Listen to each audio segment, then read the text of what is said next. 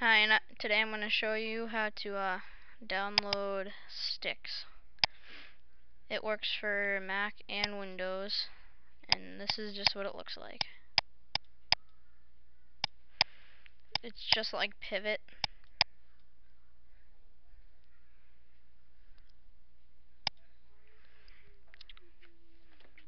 Alright, so open up your internet browser and go to www.stykz,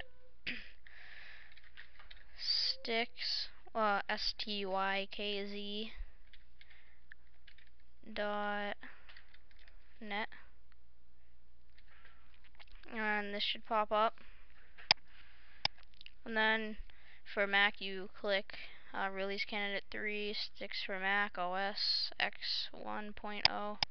And if you have Windows, click this one, Release Candidate 3, Stykz for Windows 1.0. This just tells you how to use it and stuff like that.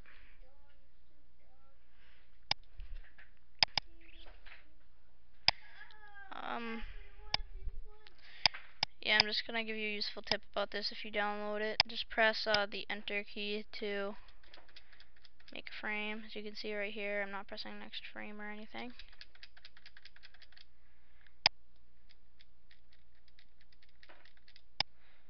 Yep, and then you just press play.